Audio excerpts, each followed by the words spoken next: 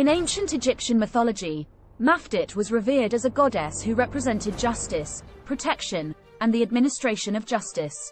Her characteristics were exemplified by her depiction as either a woman with a feline's head or a feline herself, to signify her strength and agility. Mafdet was an esteemed protector in ancient Egyptian society, frequently tasked with safeguarding the pharaohs and their subjects from harm. As a defender of the law, she was also responsible for overseeing the enforcement of judicial penalties.